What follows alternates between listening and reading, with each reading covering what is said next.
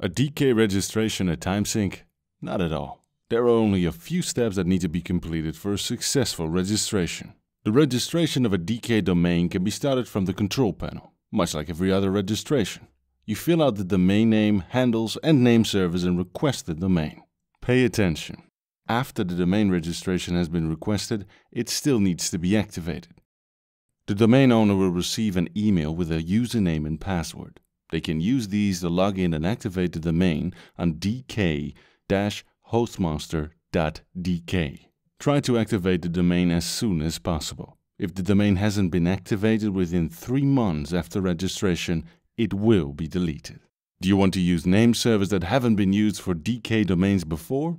Then you'll have to register them with DK Hostmaster first. In our knowledge base, you'll find a link that you can use to register the name servers with DK Hostmaster. After you've registered the name servers, you can use them with the registration of the domain.